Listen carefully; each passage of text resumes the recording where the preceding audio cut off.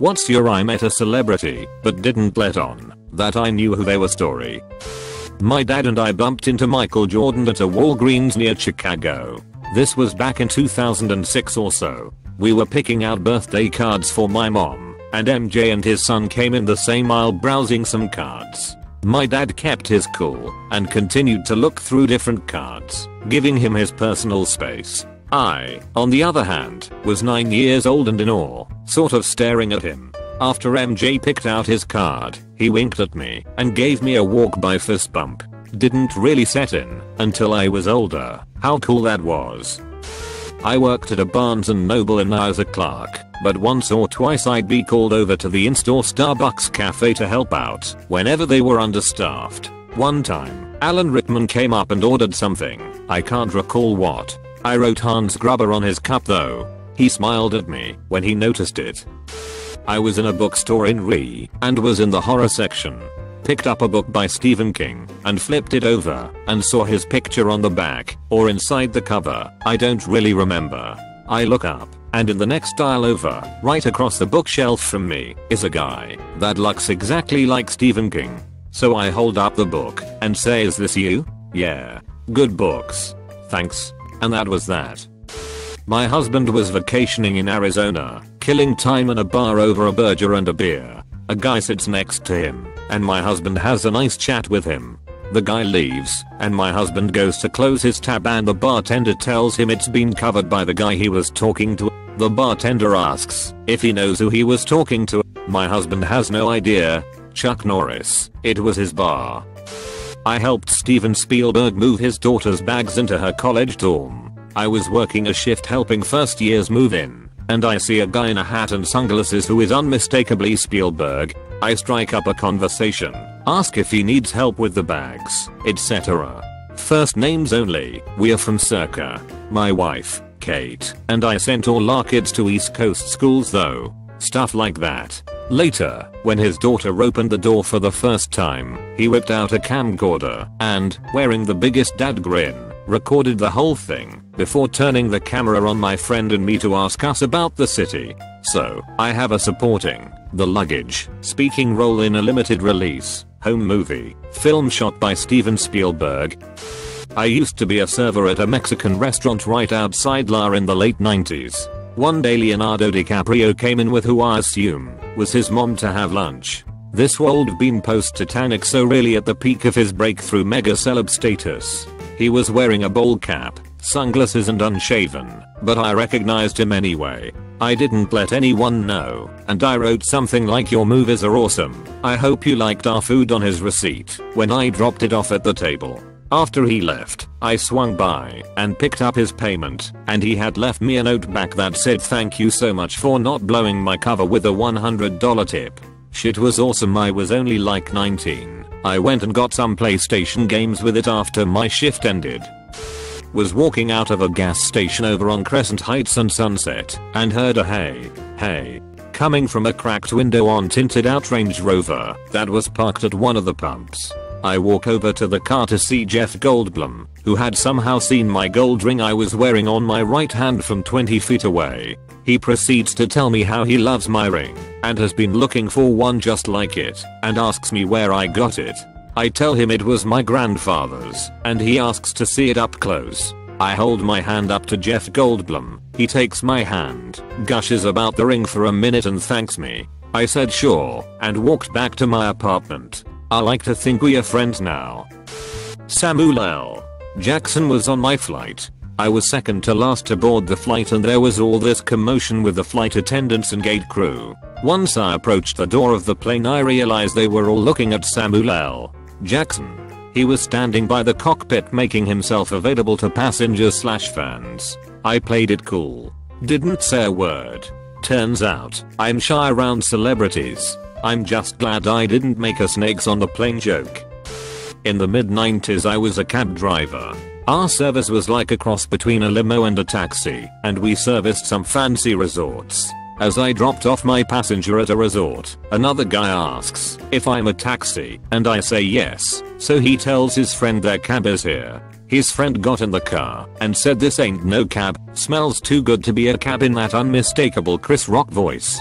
He and his friend just bullshitted with each other for the 15-minute drive to a local nightclub. There was a white kid trying to talk to a yellow cab driver ahead of us in the parking lot, and Chris Rock started imitating the kid. Like, I need a ride. Yeah, I'm drunk, but I need a ride. And I was trying really hard not to laugh out loud. He wasn't nearly as famous yet at the time, but I had seen his stand-up routines on Comedy Central and knew exactly who he was, but didn't go fanboy on him. 10/10ths would drive Chris Rock again. Conan O'Brien. My college friend's dad owned an Irish restaurant in Manhattan, and she waitressed there back in the 1990s. She said he was super rude to the staff and was a bad tipper. One day a bunch of us were walking in the city and we saw him at a sidewalk cafe. We stopped and stared, and he noticed we were talking about him. My other friend went up to his table and asked him to take a picture of us and handed him her camera. His friends at the table had a huge laugh at his expense as we posed for a picture without him in it. We never let on we knew who he was. Now we all hold dear and sent a photo of us with a funny backstory. My mom is a big sports fan. One time she was shopping at and saw a really large, fit-looking man who she didn't immediately recognize but seemed familiar. She thought it must have been a professional football player or something, so she went up to the only other person in the shop, who was this smaller weird-looking guy, and asked him if he knew who the athletic-looking man was. The short guy looked at my mom and said, "That's my bodyguard, I'm Elton John."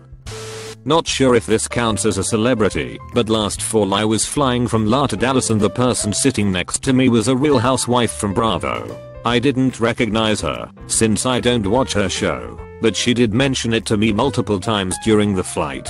She wanted to apologize in advance in case there were fans hounding her at the baggage claim. Spoiler alert, there weren't. Hours later when I was checking into my hotel, she was there in the lobby and made sure to tell me again that she was on TV. Not sure if this counts, but when I was 15 I was really into playing StarCraft, being a 3-month-old game at the time, on Battle.net. I did mostly 3v3 games. After finishing this one particularly epic match, close game, we won. We all got into a chat room to talk about how fun that was. Ike, one of them says something to the effect of, "Not sure if you all care, but you just beat Ben Affleck." Of course we all asked him to prove it, so he told us to wait a minute and visit his official website's message board, benaffleck.com or something like that.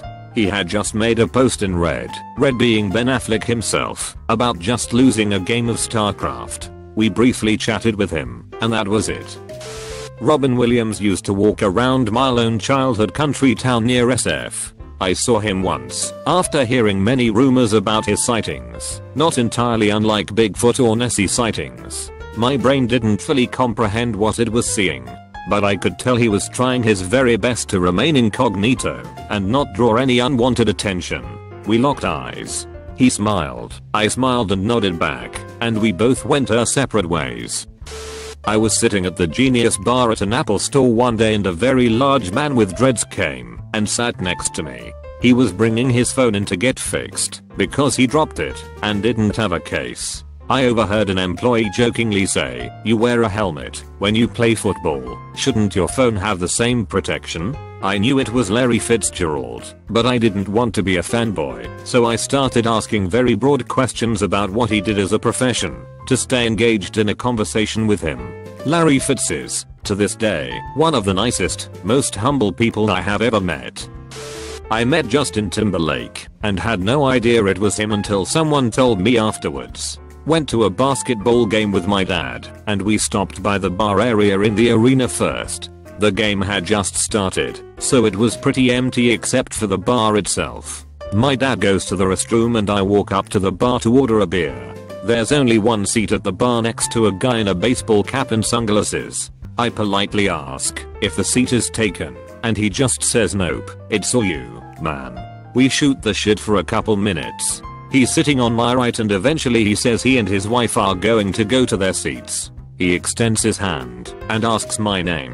I tell him and ask his name. He says, "Justin. Nice to meet you, dude. Have a good night." He and his wife leave and the bartender comes up to me and says, "You know that was Justin Timberlake, right?" I immediately did a double take and couldn't believe I didn't recognize him even with the hat and sunglasses. I told my girlfriend at the time, who was a huge Justin Timberlake fan, and she couldn't believe I met him without knowing it was him. She wouldn't let it go for like a month. Met Elon Musk in a Tesla store in La. Really wanted to meet him, but didn't want to be that guy. Decided I had a plan, so walked up to him and said, "Excuse me, do you work here?" He replied, "I mean, yeah, kind of." I say, "What can you tell me about the entertainment console of the Model S?" He says, "Let me see if I can find someone to help you." To which I say, "Now I'm just fucking with you." He laughed and shook my hand and walked off. My dad met Robin Williams in an elevator. He got in, and they rode a few floors in silence. They stopped on a floor and a bunch of fans ran in and started getting pics with Robin. My dad said he was gracious and took pics with everyone. The doors closed and they rode a few more floors, and my dad turned and said, "Does that ever get old?" And Robin smiled and said, "Nope, never." Then my dad got off on his floor and they nodded to one another, and my dad went on with his day. I was 10 years old in 2002 when my mom took me to the Bronx Zoo for the first time. It was a rainy day, so we practically had the whole place to ourselves except for 3 British kids running around, chaperoned by a woman. My mom quickly befriended the woman, while I made like a kid, and joined the horde, looking at spiders and scorpions, and sharing in the awe and excitement of the animals. After about an hour, when we said our goodbyes, my mother told me that the kid, Daniel, who I had been hanging out with, had played Harry Potter in the movie that came out last year. I had thought he looked familiar. When I was younger with fewer responsibilities, I used to just drive around for the hell of it. To me, driving as a hobby, late at night, was my favorite time. The streets are empty. My uncle is like this too. I asked him if he wanted to meet at American Coney Island. We sat down in a booth. A couple guys walked in after us and sat down behind us. Eminem, Drive, Dre, and a guy I later found out was Jimmy Iovine. We paid them no attention, but we knew who they were. They finished before us, and as they were walking out, Eminem nodded at us and said, "Thanks for not making a big deal about this. We got you." He and the other guys disappeared around the corner. Jared Leto. I work in an outdoor goods store in Boulder, Co., which for those who don't know, is one of the biggest climbing towns in the US. He came into the store to get some stuff as he's known to travel here and climb with other big pros, notably Alex Honnold, who is a buddy of his. He had been outed in the middle of the footwear department by a coworker on mine in front of a big group of customers, so by the time he got over to the climbing area where I work, he was really on edge and unfriendly. I walked up to him, and honest, he just acted like he wasn't hot shit. I acted like I didn't really know who he was and just spoke to him like any other customer, even breaking conversation with him at several points to answer questions for other folks as opposed to giving him my full undivided attention. After about 5 minutes of that, he totally relaxed and his entire demeanor changed. He went from being somewhat rude and cold to being very chill, calling me bro, etc. And I ended up walking around the store with him for like 25 to 30 minutes helping him shop. The only time I implied I knew who he was towards the end as I was ringing him up. He asked me to recommend some climbing spots close to town like the Flatirons. It was a beautiful Saturday, and I said to him that those places are great, but he'll get bombarded by people if he goes there, and I recommended some spots just outside of town instead. He sorta leaned in and thanked me for my discretion, and that was it. It seemed like he really just wanted to be treated like a normal guy. I met Simon Pegg when I was working as a cashier at Borders. It was like a Tuesday in the afternoon and the place was empty. He came up to me with some stationery and I started ringing him up. The entire time I was thinking he looked so much like him, but I didn't think it was him, since I wasn't in the UK and as far as I knew he wasn't filming a movie in Chicago, so it was a pretty quiet transaction. After it was done, and I was handing him his bag with his stuff, I jokingly said, "Has anyone told you that you look like the guy from Shaun of the Dead?" He replied, "I'm the guy from Shaun of the Dead." Wolf Blitzer was a monumental douche in 2004. I was working in Atlanta and staying at the Omni Hotel, which also hosts CNN headquarters. Drinking in the hotel bar one night after an exhausting day of work. Just wanted a drink and some socializing, but not too much. So I sit next to this dude and get a drink. Keep in mind, we are sitting close together at a bar, so I never really turn to look at him. Small talk ensues, and he talks about his work and how his travel schedule is killing him. We commiserated as I traveled a lot back then. I could tell he was baiting me to ask him more and more questions, but I just wasn't into it. Finally he implies that he was on TV, so I bit, "Oh yeah. Have I seen you on anything in particular?" Incensed, he responds, "Yes, I'm Wolf fucking Blitzer. Sorry dude. I paid my tab and left." I met a celebrity, but I didn't realize who he was. I posted before in a thread, buried in 10k comments. Doubt anyone saw it. Years ago, like 20 years ago, I went to see Adam Sandler stand up at a small comedy club. Clearly I knew who he was, because I got tickets to his show. My date and I were running a smidge late, and ran into a guy in the lobby. A guy I used to work with, so I was like, "Hey, Danny, how are you doing? What have you been up to?" He was like, "I'm good, how are you?" I responded that I was good, but running late for the show. Had to run, and he said, "Okay, have a good night," and walked off. As my date and I walked into the club, he said, "You know who that was?" It wasn't Danny. It was Adam Sandler. But, gotta say, he played the part of Danny well. One of his better roles.